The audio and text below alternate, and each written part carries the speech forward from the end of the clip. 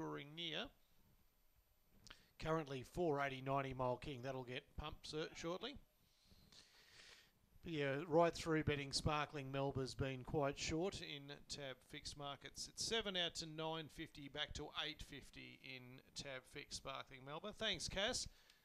Really strong move for the favourite 90 Mile King. 250 at one stage, went all the way into 190, back to 215 now. Harbour Joy 550 to 650 back to 6. Elusive Gift 5 to 8 back to 650. 220 now 90 Mile King, 370 tab tote. Green light on.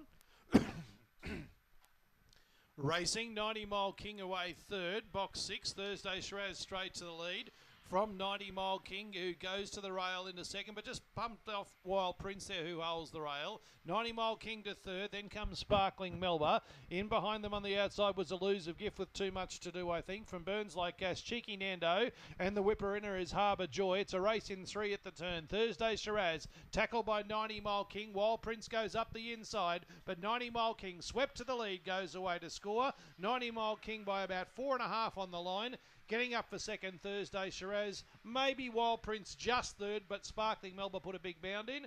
Then comes Cheeky Nando, Burns Like Gas, Elusive Gift, and no Harbour Joy tonight's finished back at the tail. The strong betting move for the favourite.